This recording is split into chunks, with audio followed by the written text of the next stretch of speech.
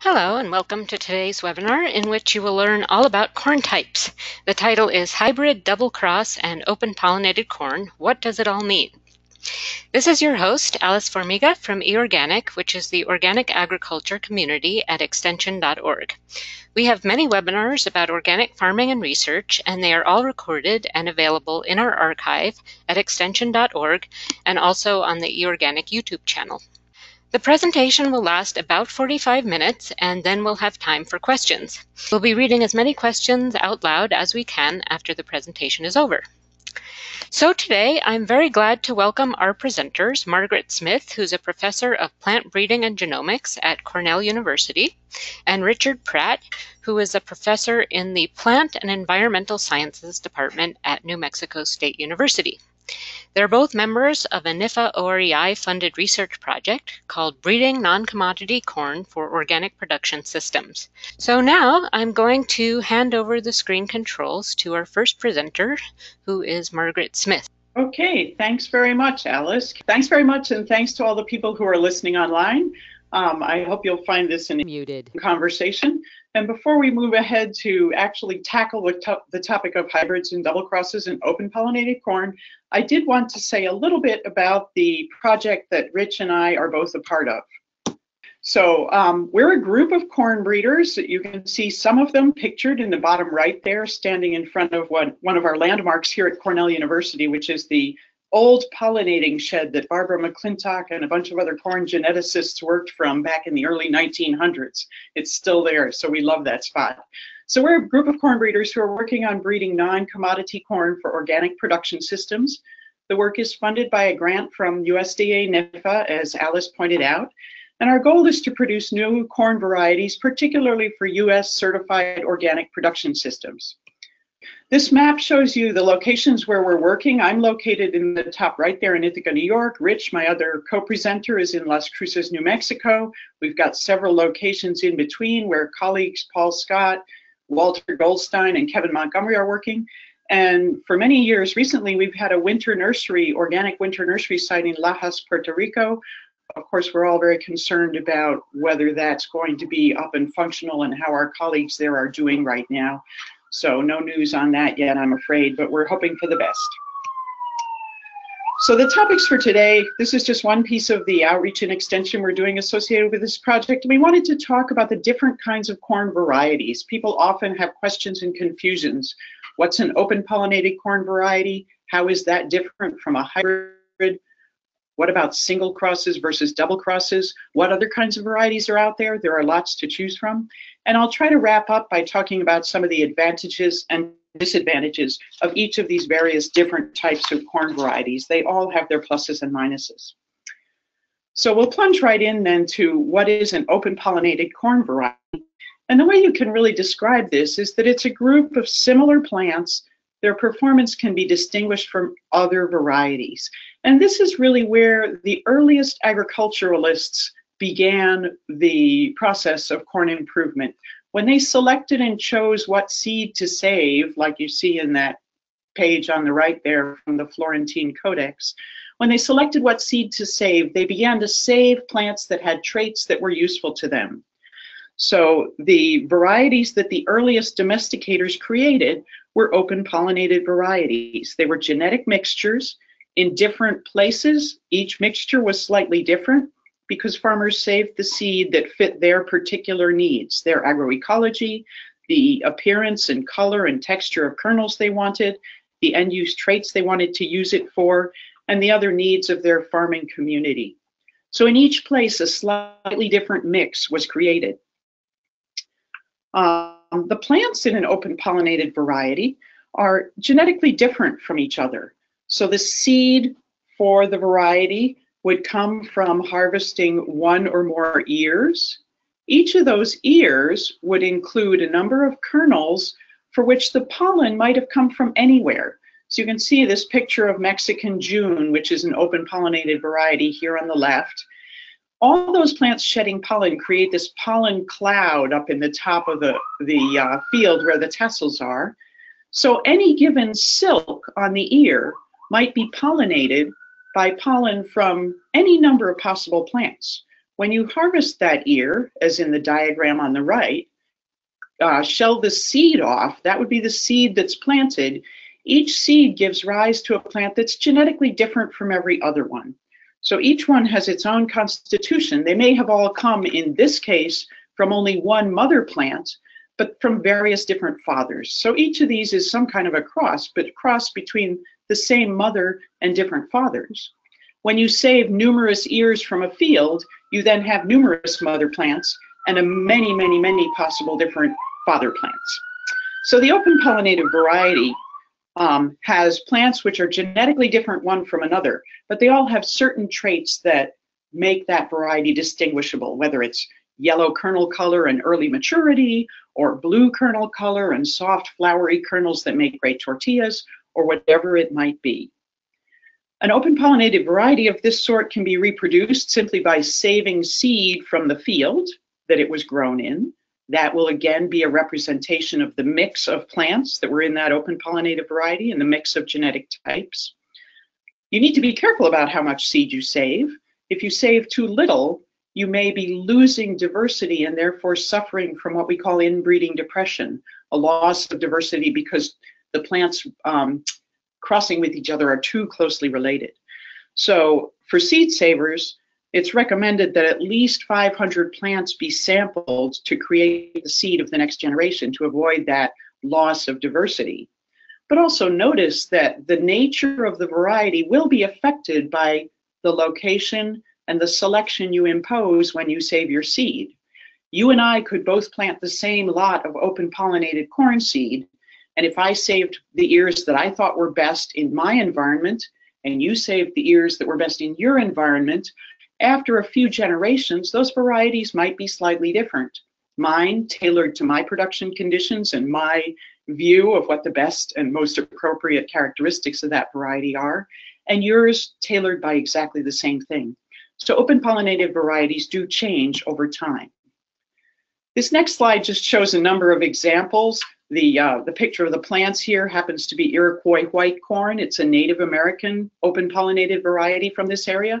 You can see the plants are diverse, taller and shorter, different placement of ears. The other four are just pictures of ears of open pollinated corn varieties. Some very similar in appearance, like this Reed's Yellow Dent. Some much more variable. Painted Mountain includes pretty much every color that corn comes in, but you can still see traits that unify it as an open pollinated variety. They're all very long, thin ears with relatively few kernel rows. So it's those traits that describe a variety that distinguish one open pollinated variety from another. So what then would be a hybrid, and how does that differ? I'm going to turn that question over to Rich to follow up on. Okay, wonderful, great. A hybrid is muted by a controlled cross between two different parents, and it's called the F1, or the first filial generation. So you may have heard the term F1, but you might not have realized that the F stands for filial.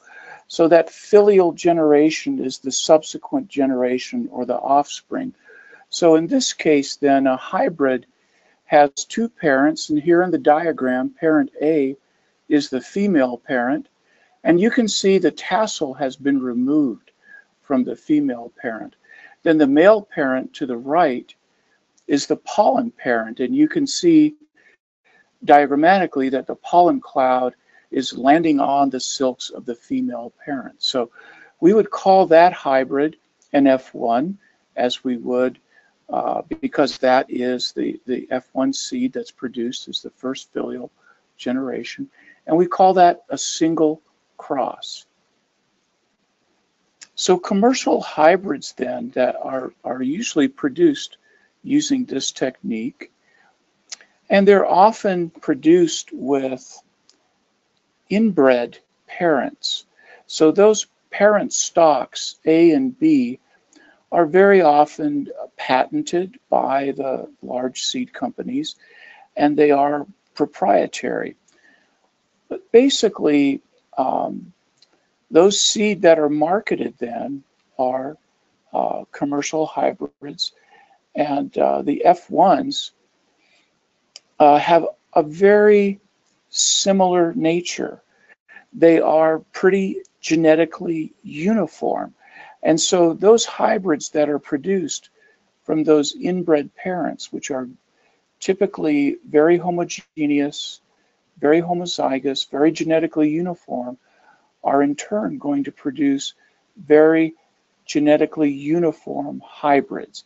And that's important to a lot of producers in a highly mechanized context. So if you regrow those hybrids, you can keep them indefinitely, and you can remake that exact hybrid, that exact F1, as many times as you want to.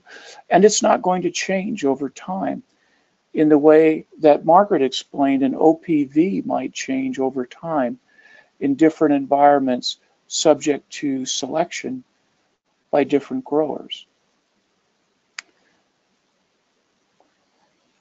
So almost all of the individual plants are hybrids because they arose from that pollen cloud and multiple females that are all a little bit different. So all of those plants in the OPV are a bit different, and they're producing non-uniform plants. So here's a really great illustration of inbred parents planted next to an F1 hybrid. And so you can see the hybrid vigor, the increase in size, and often the maturity is a little bit earlier, and that's desirable certainly in more northern production regions. And in maize, there's often, when you pair the right inbred parents, you get a lot of increased yield. And that's not so much the case with a lot of other species, but with maize, if you find the right combination of parents, you get a really serious yield boost. So those inbred parents, we have the term inbreeding depression. And so those, during the inbreeding process, those parental lines become somewhat reduced in vigor. And so they produce smaller plants and smaller ears, but it's restored. That hybrid vigor is really manifested when you cross just the right inbred parents with each other. So it doesn't mean that you can cross any corn with any other corn and get that kind of hybrid vigor and yield. It's really a lot of the breeding work goes into finding really superior inbreds that really give a superior hybrid. So just to mention that sometimes people think that you cannot save seed from hybrids. Many commercial hybrids have IP protection of one kind or another, and so you're restricted in what you can do with them. But from a biological standpoint, yes, those seed are viable. The seed that's harvested from an F1 is indeed viable. But what happens is you're going to lose a lot of that hybrid vigor. And so they're not going to yield as much as the original F1. And they're going to segregate. And they're not going to be genetically uniform anymore. And so there'll be variation now for maturity, height, vigor, all of those things. And so, Margaret, if you'd be so kind, maybe just back up one slide. I did want to point out that when those hybrids are produced, the females are detasseled, as you saw in that diagram. And so here in a seed production field, you can see where the pollen parents, the male parents, have not been detasseled, so they can produce that pollen cloud for the adjacent female parents. Thanks for backing up that slide. And I'll go ahead and toss it back to you, Margaret.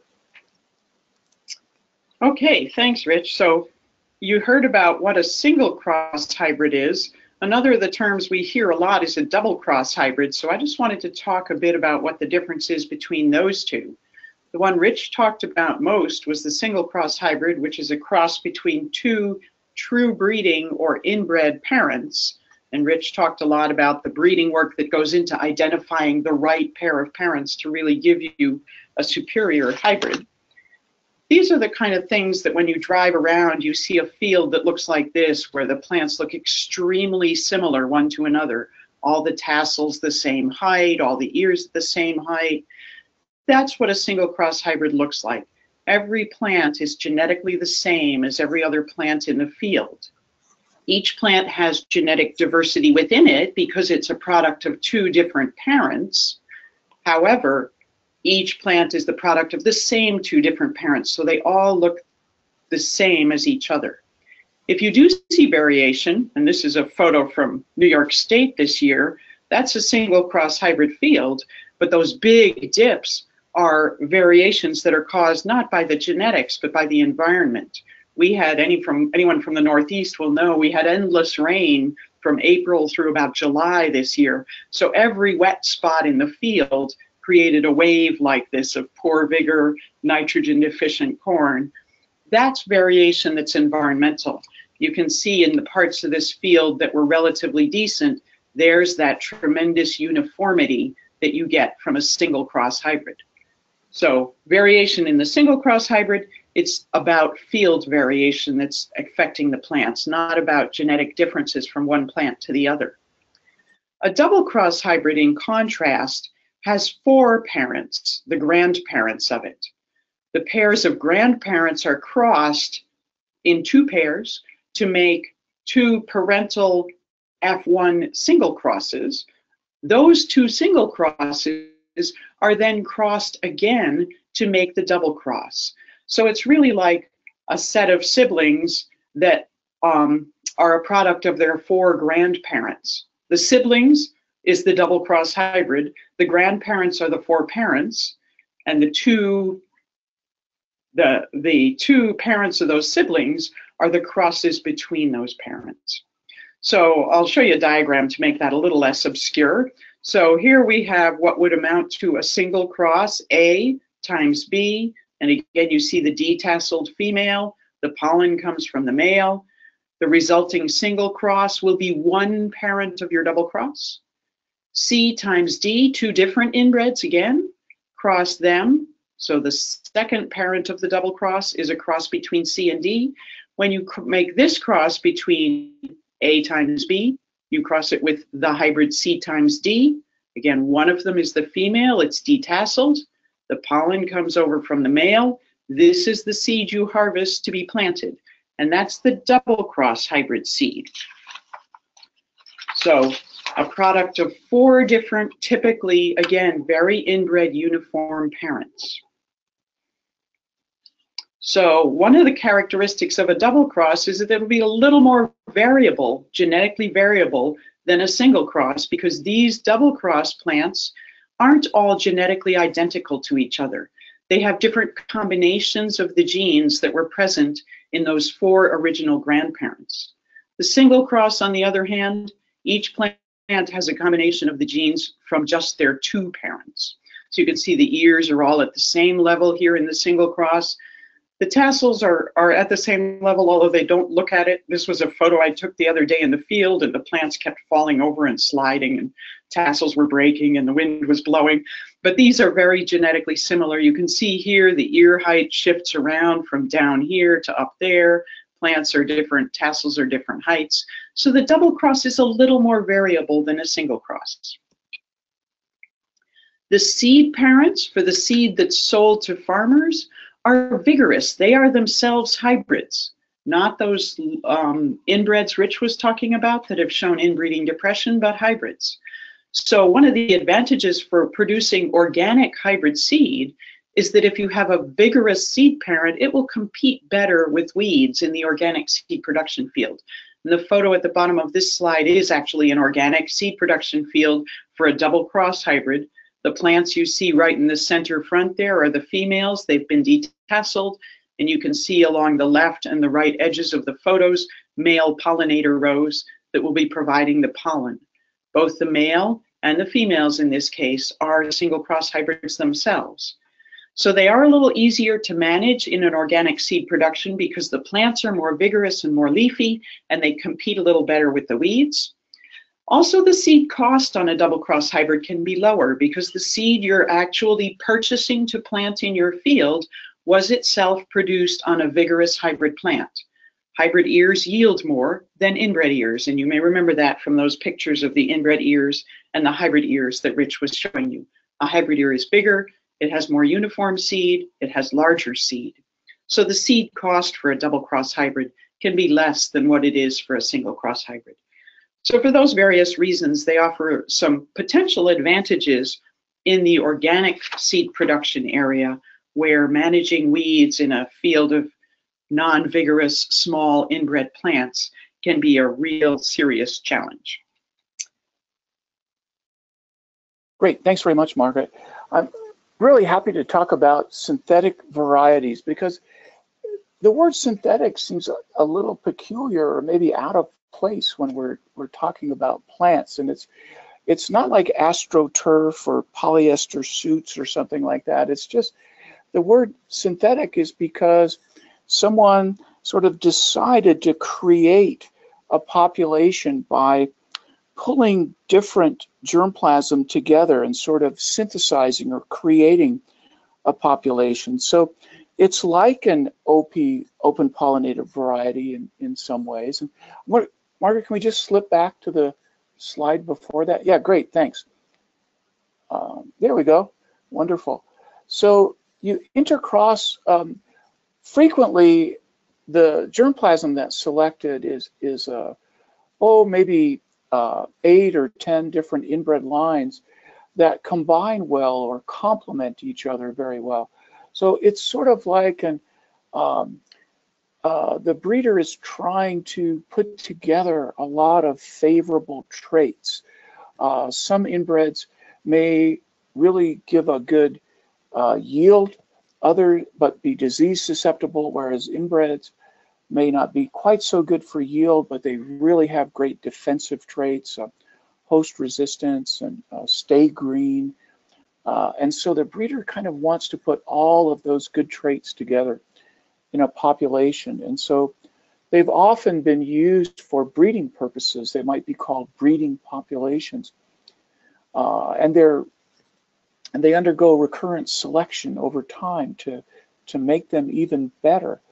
But synthetics are used really quite a bit in a lot of other countries where farmers do want to save their seeds and where there are breeding programs trying to provide superior varieties to them.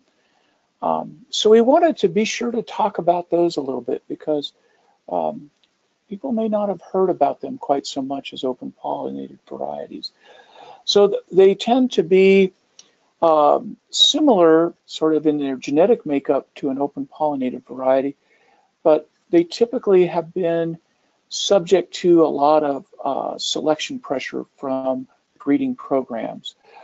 They have to be maintained in isolation, and they also sort of provide an opportunity for inbred development. So let's go ahead to the next slide. And here I wanted to choose some examples. So here, I think breeders maybe suffer from writer's cramp fairly easily, so they abbreviate everything. And so Iowa stiffstock synthetic is known as BSSS. And then there are other synthetic populations from the Iowa State program, the Joint University ARS programs. And so you see these more complicated designations, and then you start seeing things like C4, which stands for cycle 4 of a recurrent selection program. And you can see here's an example of Iowa 2-ear synthetic that's undergone 14 cycles of selection. So this literally crosses generations of breeders sometimes. Here's another designation where SYN shows up, short for synthetic, from the Canada University of Guelph program. And so this one, A, has 20 short season inbreds, and Syn B has Andean germplasm and adapted inbreds. So you can see the goal there is, introgressing some traits from what breeders would call exotic germplasm. And then there's a population I released when I was at Ohio State, and we call that Ohio synthetic population number 3. And this happened to be cycle 5, which was selected quite a bit for host resistance to viral pathogens. So I checked at GRIN, if you had an interest in acquiring a synthetic from our national germplasm collection, could you search? And it's actually very difficult to find them because of this nomenclature, because of all these abbreviations.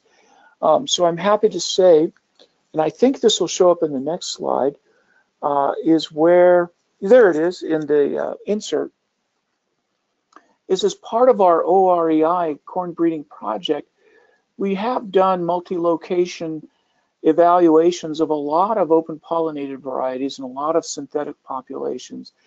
And so if that's of interest to you, our good friends at Practical Farmers of Iowa have provided that access to that data for everyone. So there's a website you might have an interest in visiting. So if we could go to the next slide then. Other kinds of varieties, and sometimes you'll hear the term modified hybrids, and they exist. They're not terribly common, but for example, a 3-way cross hybrid would be the single cross hybrid we described earlier. That's then crossed with a 3rd parent, and that might be an inbred. Doesn't have to be, but it's usually an inbred used as the male. And so that has the advantages of a double cross, where when you're using a single cross hybrid as your female to produce this 3-way hybrid, you get the advantage of that bigger and larger ear from that female seed parent. So it's got some of those advantages of the double cross, but with a little bit less variability. So that would be an example of another type of hybrid. If we could go to the next slide, we can even expand sort of our concept of hybrids, sometimes crossing OPVs or crossing improved maize populations. So this won't work for all combinations, but for some, we might observe some hybrid vigor. And this is something that has been the subject of research and scientific publications. So if we could go to the next slide, so consistent with that idea of crossing OPVs or improved populations, one might cross synthetics that were selected for specific traits. And this has also been done commercially. And here's an example of a patent that was filed for a commercial or a potential commercial product that is the combination of crossing 2 synthetic populations. So I think we've really expanded your worldview, perhaps, of the different types of open pollinated varieties and different types of hybrids that can be produced. And so now I'd like to turn it over to Margaret to talk a little bit about the advantages and the disadvantages of these different types of corn varieties. At the end of this other kinds of varieties section, one of the advantages of being a corn breeder is that corn breeding, like any other kind of breeding, is not a recipe, it's a set of tools. So you have tools like crossing that can lead to vigor.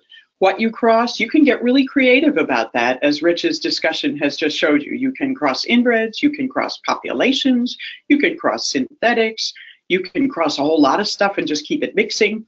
So one of the fun parts about being a breeder is you can you can take these different tools like crossing and inbreeding and use them in any number of ways. It's probably also one of the things that makes the outputs, the products, so many, varied, and confusing.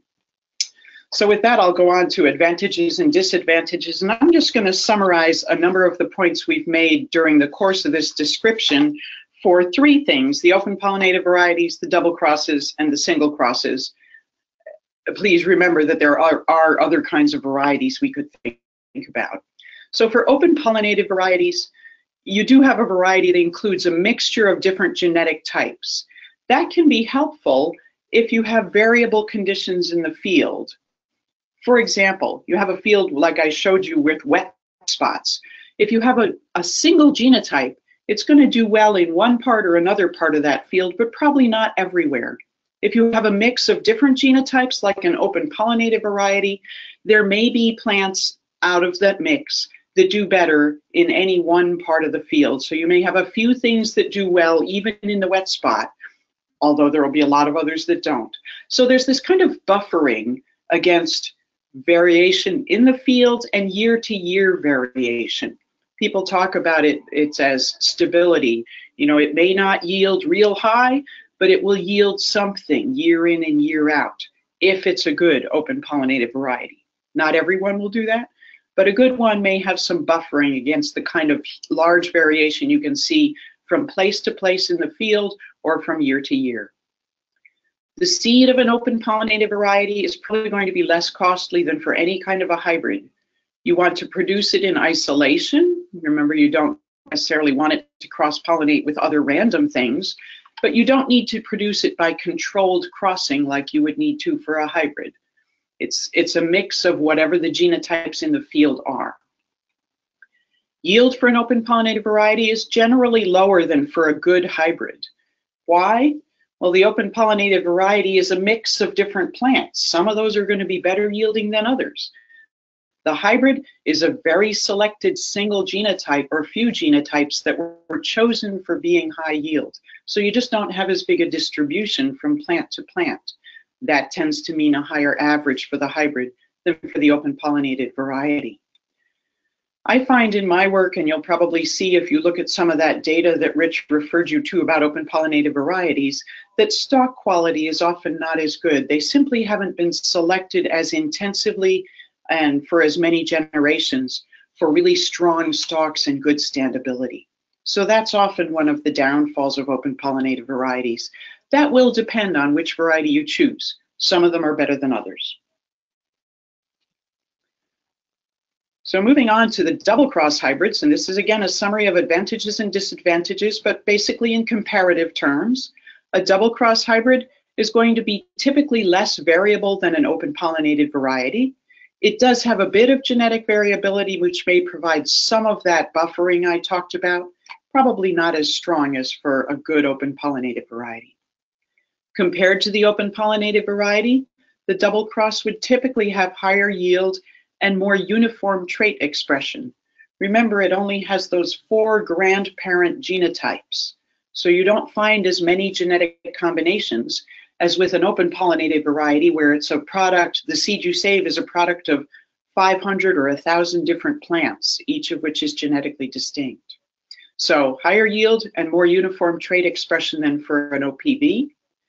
The seed cost will be higher than with an open pollinated variety, but typically not as costly as for a single cross hybrid. Producing seed of a double cross needs isolation fields.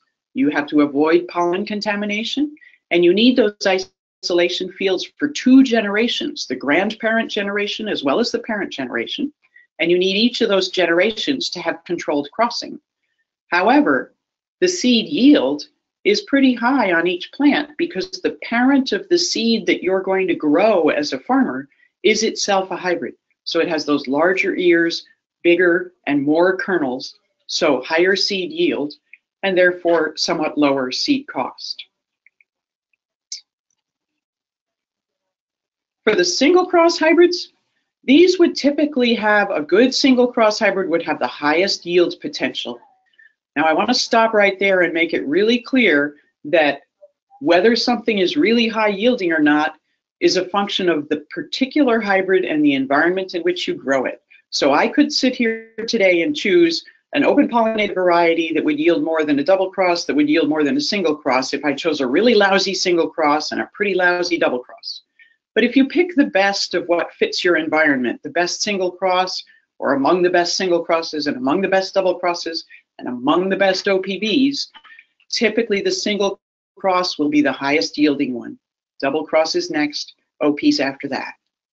For the single cross, remember the plants are really genetically similar one to another, so you get that tremendous uniformity in the field. If you have very variable or stress conditions in the field, that one genetic type may not turn out to have been the best choice, whereas somewhat more variable double cross or a considerably more variable open pollinated variety might have given you a little more in that particular field than the single cross if it just happened to not be suited to those conditions. The time when somebody can tell me what the conditions will be next year, maybe I can recommend the perfect single cross hybrid, but until we know what next season's growing conditions are, we have to assume that they're going to be different from this year, but that's about all we know. Single crosses are going to have the highest seed cost because they need isolation, they need controlled crossing between two parents, and the seed that a farmer is going to plant is produced on an inbred seed parent, which is lower vigor and has smaller ears and fewer seeds. So the seed yield from a seed production field is going to be lower, meaning the seed cost is going to be higher. So that's my quick summary of advantages and disadvantages of those three general types. Rich also mentioned some of the comparative similarities between things like synthetics and population crosses and the open pollinated varieties. So you might assume some of those advantages and disadvantages will be fairly similar for those types. With that, I'd like to just wrap up by acknowledging the cooperators on our Organic Research and Extension Initiative project. Alice Formica, who works for eOrganic and introduced this webinar. Thank you, Alice. Our breeding colleagues, Walter Goldstein from the Mondawmin Institute in Wisconsin, Kevin Montgomery from Montgomery Consulting in Illinois, Rich Pratt, who spoke to you today from New Mexico State University, and Lois Grant, who works closely with him on this project at New Mexico State, Paul Scott, our USDA ARS colleague at Iowa State University, myself at Cornell, and our thanks and our thoughts to Brian Bruner and his staff at the University of Puerto Rico. We have not been able to have direct contact with them, so we don't have any news of how they are. And of course, we would like to acknowledge and thank the USDA NIFA's Organic Research and Extension Initiative project for funding our organic corn breeding work. With that, I'll say thank you. Unmuted. Back to Alice to moderate questions. Okay, well, thank you, Margaret. We now have plenty of time for questions. We had a question about what traits you are actively selecting for organic production. Okay, I was going to say, Alice, maybe you can send it one way or another first so that Rich and I don't talk on top of each other. But since I started, I'll start on that one.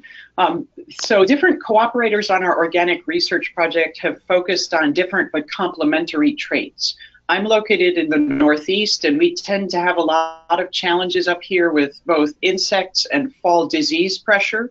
We also have a somewhat shorter growing season, and we tend to have heavy, wet soils. So our selection here is done in organic systems for our organic breeding project. So we're therefore selecting things which will germinate and get out of the ground fast enough in those heavy, wet soils in our relatively cool spring conditions here in the Northeast. And then we have a focus as well on insect resistance and disease resistance, particularly later in the growing season when those can become really problematic. Other colleagues at other sites are focusing on different things. So our colleague Walter Goldstein up in Wisconsin has done a lot of work selecting for nutritional quality, particularly high methionine and high protein, and also deep yellow color, particularly for poultry producers. So he's had a lot of focus on that. Our colleague Paul Scott at Iowa State and USDA ARS has worked extensively on the gametophyte trait, which is a trait that helps to exclude pollen from other typical corn belt dent corns. And the idea there is to try to have a built-in mechanism that could help reduce the chance of pollen contamination by a genetically engineered corn on an organic corn crop. All of us, I think, have focused on yield and adaptation to organic systems. Kevin Montgomery in Illinois is working on multiple disease resistance. He's like the evil emperor of corn diseases. He throws every disease at those plants you can imagine and sees what survives. So a number of us are sending materials to him and letting him screen them and then send them back to us for breeding. I'll let Rich talk about the focuses of his program, but also I just wanted to say that one of the things we have done as a result of this project that otherwise probably wouldn't happen is we're making a lot of cross combinations between inbreds from what have been in the past rather isolated breeding programs. So one of the most promising combinations I have in my trials on organic farms right now is something that's a cross between one of Kevin Montgomery's parents and one of my parents. And I would have never found that without this collaboration. So those are some of the traits, and I'll let Rich chime in on any that I forgot and whatever he's working on. Thank you very much, Margaret. Yeah, one I would point out is the cold shock test that Kevin has arranged each year. And with our program here in New Mexico, in the Chihuahuan desert environment, heat stress is something that we're certainly concerned about in the summer. And we feel, especially trying to be forward-looking, we feel that our cooperative OREI breeding program really has the opportunity for looking at broad adaptation, and not just in terms of specific locations, but abiotic stresses such as cold, the northern latitudes, and then the heat stress here in the semi-arid environment. So that's a very important one. We do see tassel blast and leaf scorch and those sorts of things in susceptible materials. And I'm very happy to say that we see very good kernel set and viable pollen production even when we have temperatures for almost the whole day over 100 degrees Fahrenheit, and sometimes several days or more in a row. So that's very important for us. Something else that's very important for us here in this environment, we're really very fortunate that Native Americans have kept their traditional open pollinated varieties going for really several thousand years here in the Southwest. And maize is still an important food here and south of the border in Mexico. And so we're not so concerned with field corn as we are now with food corn. And so obviously ear rot resistance becomes very important for us. And we're starting to look at the quality for tortilla products, for example, and we're looking at different pigmented types of corn, white, blue, yellow in particular. And we're also very interested in the different flowery, dent, flint types as that relates to the different end products that would be made. So this is really a unique program, as Margaret indicated. We share our germplasm. We help test each other's germplasm.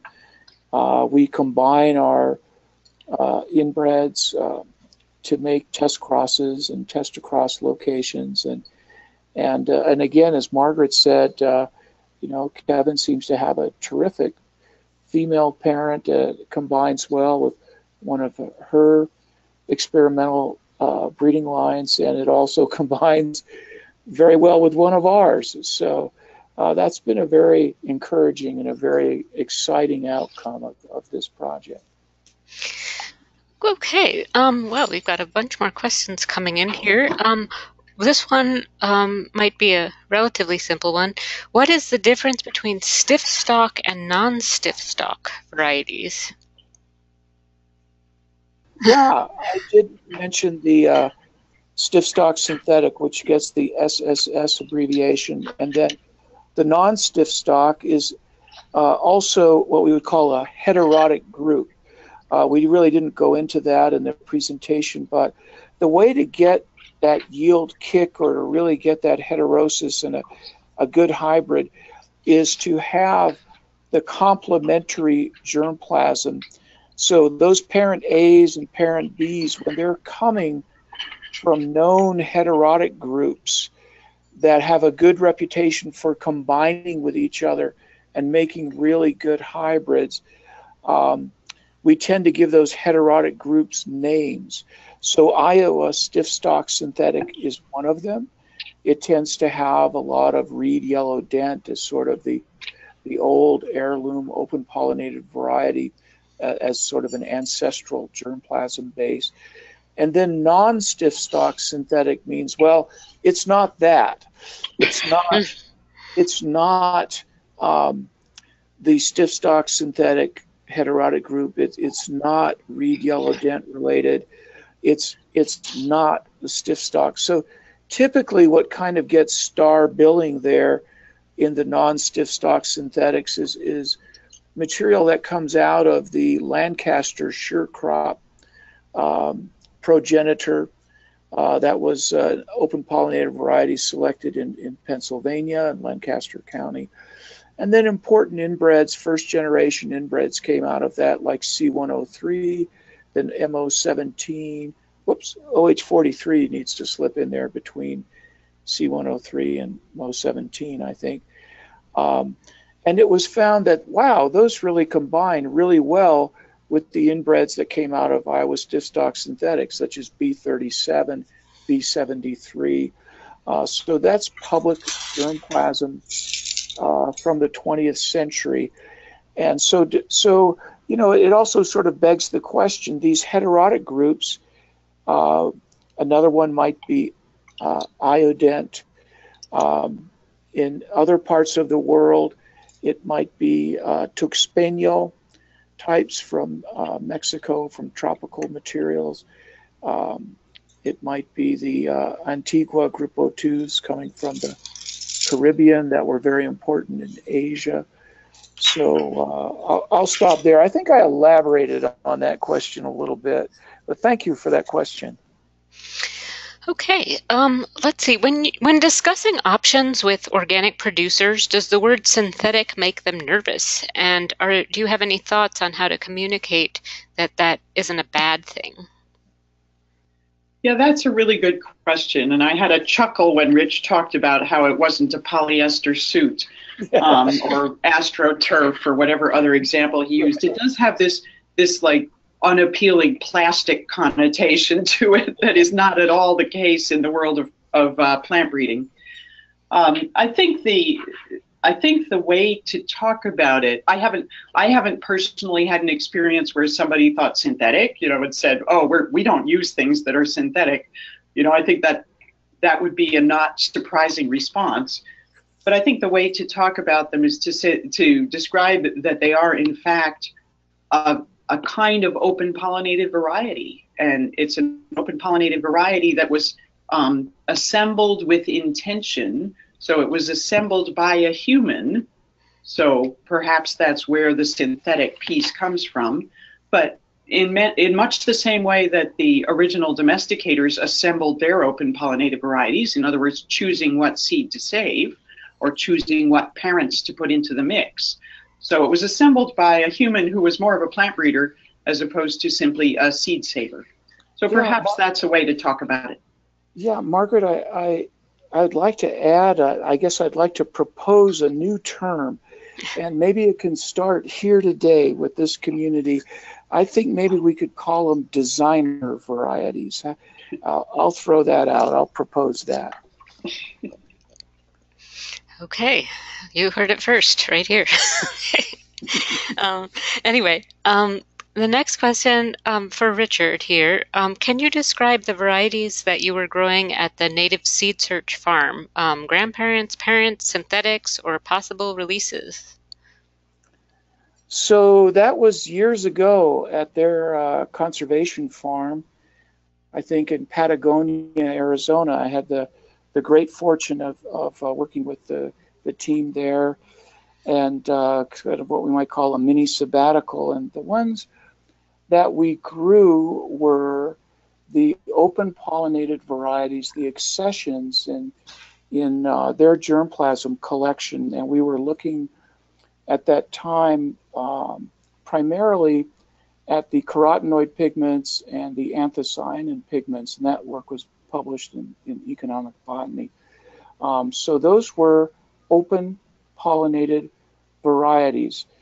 And I'm thinking that later on, I'm not sure the listener's referring to that particular plot or a later plot where we did have some open pollinated varieties, and I believe we also had some of the tropical material that we're working with where we may have crossed some of those with open pollinated varieties. So there were probably some population crosses in there.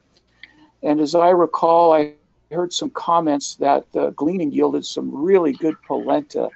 So yes, I'd be happy to share the identity of those if someone wants to try to make sure they have really good polenta again.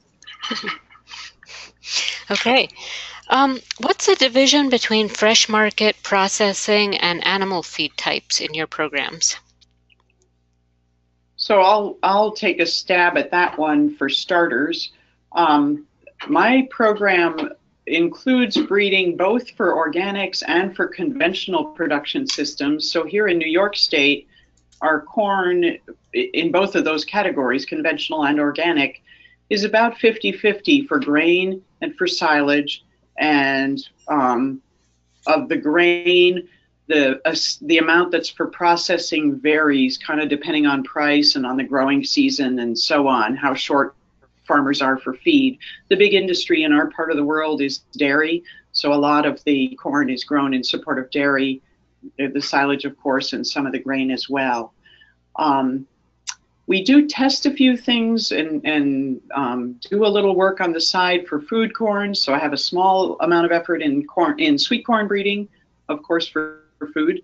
And then also I like all of breeders, I suppose, we have what we call our backyard projects or our border row projects, small things that we're doing around the edges. So I have one that I've been tinkering along with that is focused on trying to find a blue corn that would make nice polenta.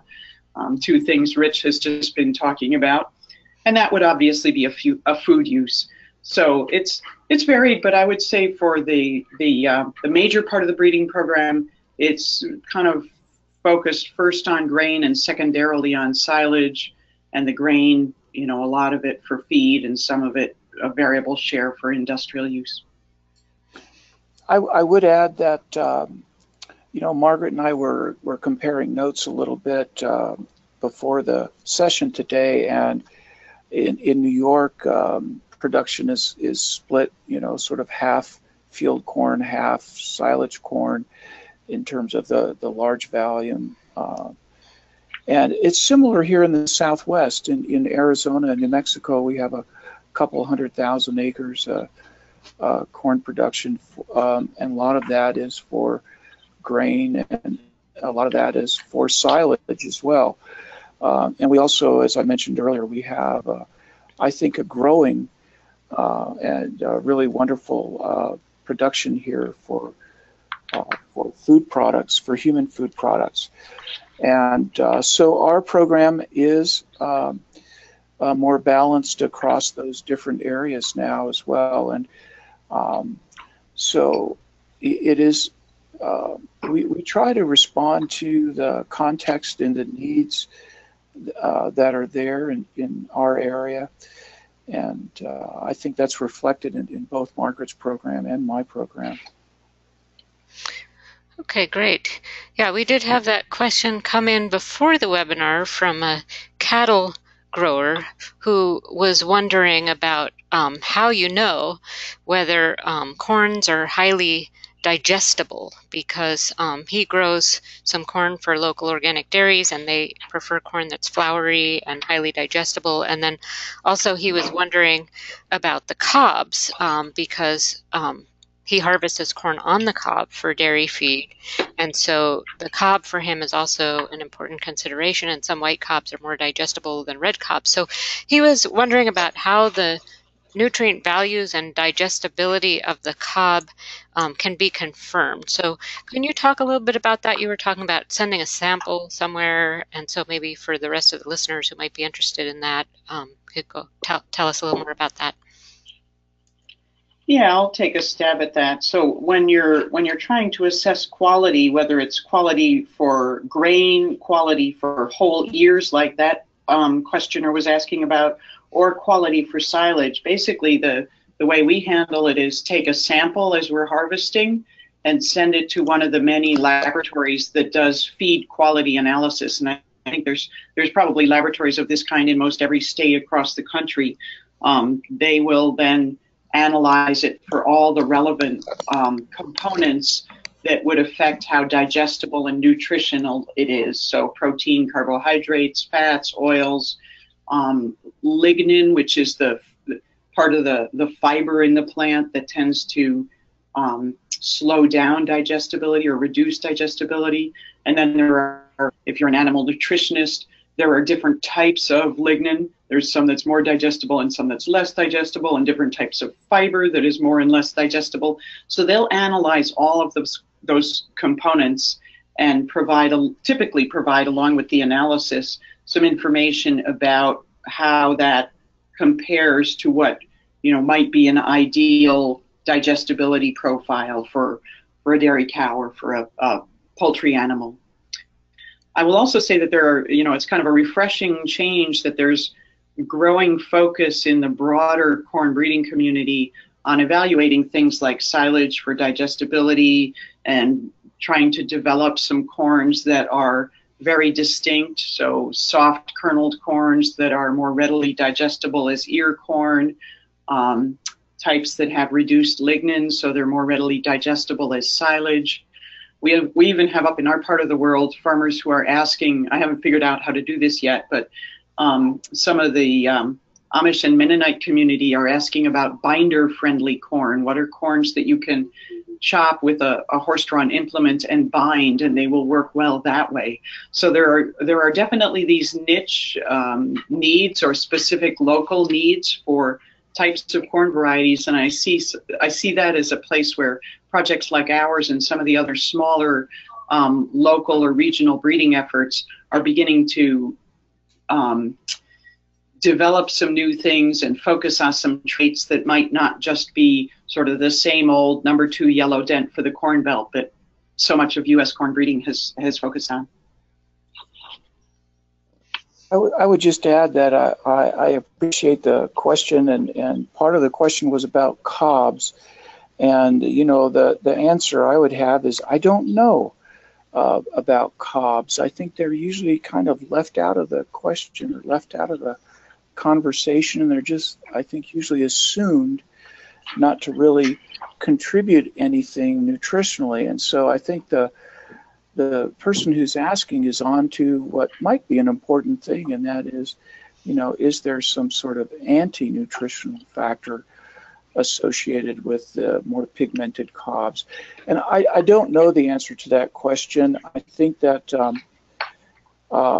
when we take samples for forage or silage analysis, we run the whole thing through the ear and the stalk and it leaves and everything through a chipper shredder, and send it off to a lab, as Margaret alluded to, for an analysis. So everything's all mixed together.